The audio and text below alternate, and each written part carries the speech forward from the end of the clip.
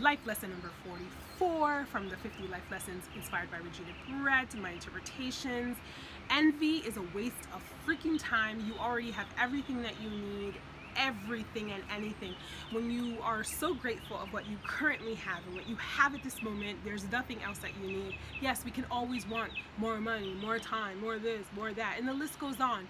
But when you dig deep on what's important, what's the real importance, and I'm actually going to be doing a self-growth series about time and the value of it, you'll start to understand that everything that you really want and need is at this moment. And even if you're working, if you're sick and you're trying to get better, or if you are working towards something, like, think of all the things that you have now, and that's exactly what you need at that moment. And so that's the life lesson.